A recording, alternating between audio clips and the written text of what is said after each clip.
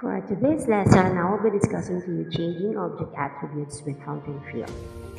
First, you have to open a CorelDraw. Then, choose the shape or the object that you would like to draw. For example, I'm going to draw a rectangle. To apply a fountain fill, you have to click the Fill tool from your toolbox. Then click Uniform Fill. If you're going to apply a uniform fill, you will be applying one color only to your selected object. Now, what if you would like to apply two colors? So, example, I'm going to draw this object.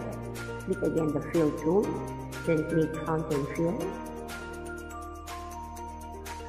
Now, there are several types of fountain fill. We have the linear, radial, concave.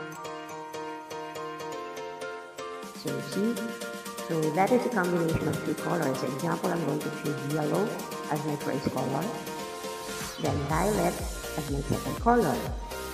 Then you can even change the angle. You will be able to see what happens if you're going to adjust the angle. You can even change the edge pad. You can choose the different tools under custom or the midpoint to move the color. So those are the different presets. For example, I will be using this one. If you're going to click or use the custom fill button, you're going to adjust the color to its proper location.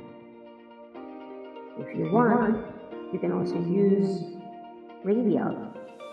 So that is a good example of a radial. This time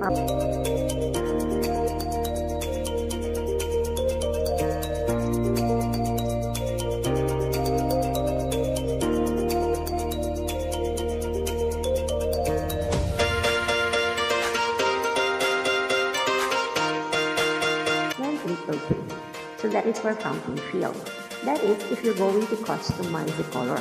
But if you would like to choose a ready-made color, go back again to Fill tool and Fountain Fill.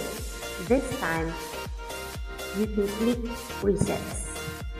Once you click Presets, a ready-made combination color has been prepared already by the CorelDraw. See? So there's a lot of presets that you can see there. So let's say, for example, I will be choosing Rainbow 7. Again, you can adjust the colors, the position, by simply dragging one of the tools or the pencil tool that you can see there under the position. If you would like to save that color, you can click the plus sign. You can even click the angle and the edge pad to position the colors that you have chosen, then just click OK. So those are the different ways on how are you going to apply a fountain fill tool to your object in Corel.